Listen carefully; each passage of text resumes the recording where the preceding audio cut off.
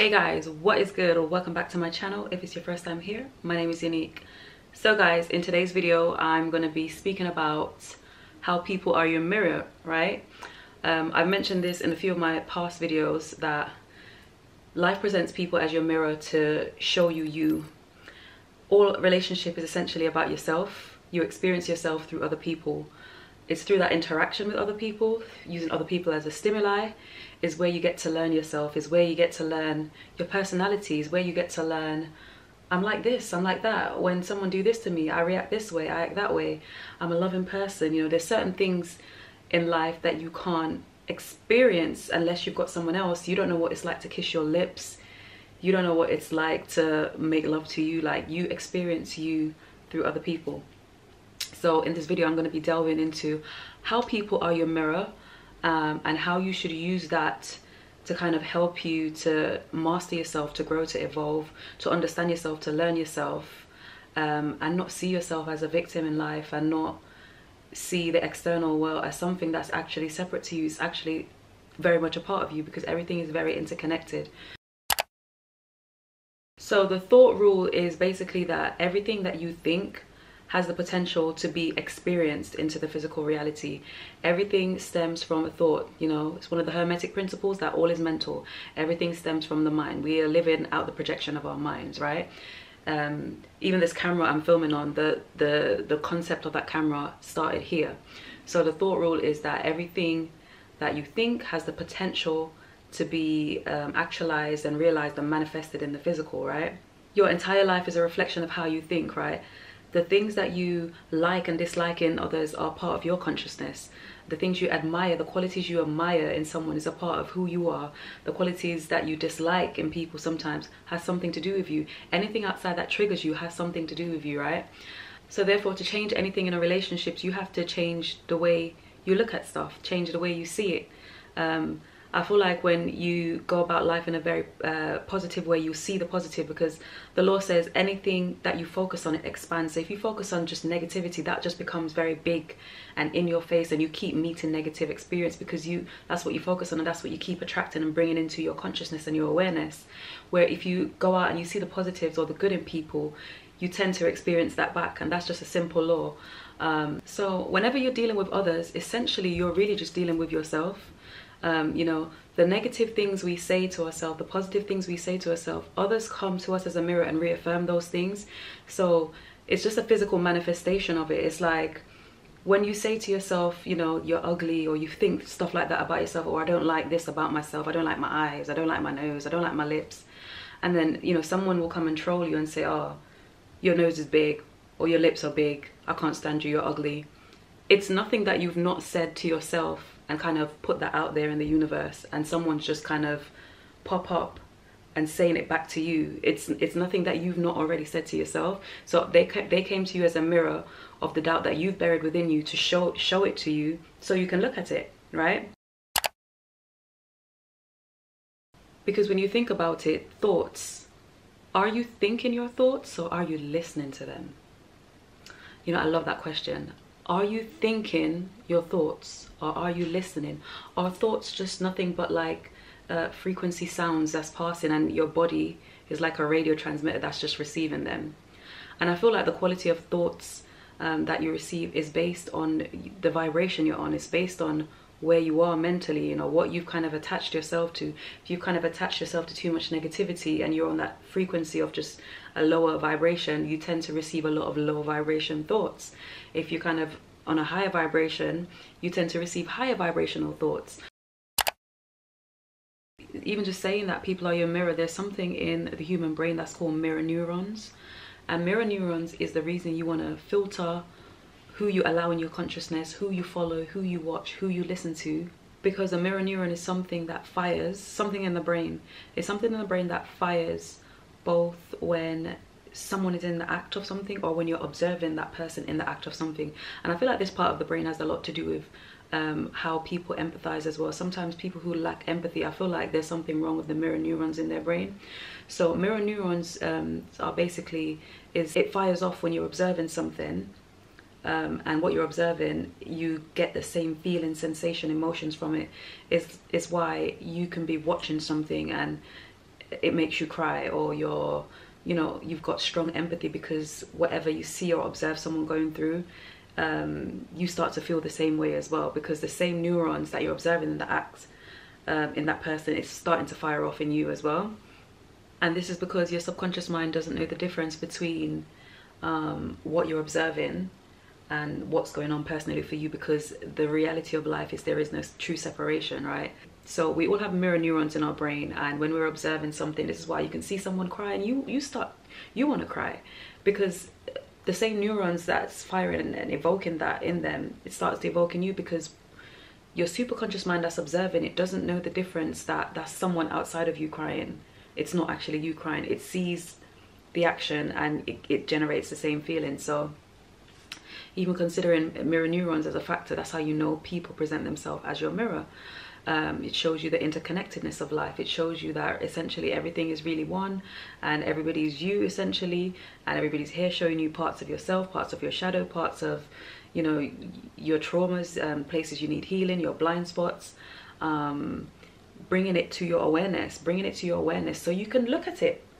Because we have a tendency to bury these things. We have a tendency to mask and cloak ourselves and walk around and not thinking about these things, not wanting to deal with these things. And then you'll meet a partner or you'll meet a friend who'll just come and just dig it up and just present it to you. And then you're faced with it. And then you start to look at that person. That person's a devil, that person's a demon. No, that person's reflecting to you part of your shadow aspect, part of you that's still unhealed, part of you that's still traumatized, part of you that needs to be triggered, because you have to reveal it to heal it. You have to bring it to the surface to look at it. And we tend to bury it. We don't want to deal with it. Let me go out. Let me go drink. Let me go smoke. Let me go have sex. Let me do everything but sit down and face this deep, dark part of me that I've buried somewhere. And this is where the shadow aspect of a lot of people is born. And I'm going to do a video on the shadow self as well. So, you know, people are your mirrors. People are there to be used as your tools. The angels and the demons, they come in the shape and the form of people. And everybody there, whether it's good or bad or whatever you perceive it to be, they're all there for your greater good, believe it or not. And this is why you'll meet people who will amplify you. We've all experienced stepping in a room or meeting someone that just amplifies your insecurities, because it's part of your consciousness, it's part of the things you're struggling with. And sometimes, you know, people get triggered by that. Like, sometimes people can get triggered by you if you're too confident, or people can perceive it as she's just too cocky, or she's too this or she's too that. But it's because maybe they struggle with confidence, you know.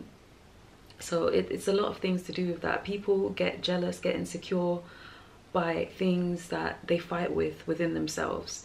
When other people come and act as a trigger for those things that they're struggling within themselves, others come as the form of their mirror. And this is not to negate the fact that there's not negative people in this world, because there is negative people in this world. There is some arseholes in this world. But it's to understand that everybody is projecting themselves onto you. I'm projecting myself onto you. You're projecting yourself onto me. But I think the whole point of understanding mirroring is to understand yourself and to know what it is that you're projecting, because what it is you're projecting is what you're getting back. So if you're projecting insecurities and then you get back someone in a relationship to come and show you that you're insecure by hurting you or doing something to you, that's trying to show you that's trying to show you that, hey, look, you're actually an insecure person. This is something you need to deal with. This is something you need to heal. This is something you need to work on. So I'm not going to negate that, even though people are your mirror, that some people aren't just, you know, difficult. Some people aren't just arseholes, or people, you know, who you think, you're not mirroring me, I'm not like you. You have some people like that, but you know, they are projecting themselves on you, but you're also projecting yourself on them. And what you should use them for is to see what they're projecting back to you. Whatever they're projecting back to you, sometimes it has more to do with you than it has to do with them, because when they project it back to you, it's how you respond to it, it's how you receive it. If that person's a negative person and you look at it like, oh, I'm not even going to take this personal, like, your fight is with you, your fight is not even with me, like, you're battling yourself right now, it's got nothing to do with me, then that shows what you're projecting. It shows your state of mind, it shows your state of awareness, your state of evolving. If you think about, you didn't have people to oppose you, if you didn't have people to trigger you, to hurt you, you wouldn't know yourself on a 360. Because when they do those things, they present to you your traumas, your triggers, your blind spot. they bring it to the forefront, they bring it to your awareness. Now you're faced with it, you can look at it and heal it. So what you say to those people is thank you. You know, life is like a big stage, man, and everybody's playing their part. So when you've got your up who come and trigger you and hurt you and poke you and prod you and, you know, show you the places that you need work on, show you your blind spots, show you your weaknesses, don't look at yourself as a victim and that this person is kind of attacking you. Look at it and tell them thank you. Thank you for playing your role so beautifully. Thank you for helping me to identify my blind spots. Thank you for bringing this to my awareness. Now I can look at it, now I can heal it. Because had you not come and do that, I wouldn't have known all these things about myself. Through this adversary, through this interaction, I've learned so much about me. As I've said in all my videos, your relationship with others is about you. Your longest standing relationship is with yourself, and you learn yourself through others. You need other people. That's the whole point of life. That's the whole point that life exists, and life created duality. Duality helps you to learn who you are, what you are, what you're not, you know. So, you know, people are your mirror. You look at the relationships you have, look at the dynamics within the relationship, look how you react, how you respond in certain things, and take those away and know that it's about you more than anyone else. It's not about them, it's about you. And if you can tweak and fix those things, and even fix the way you start to see things and look at things, you can tweak a lot of things about your life. You can tweak a lot of things about your own vibration and frequency, and you can attract better to you if you use those relationships as the tools they are, which is there to help you evolve.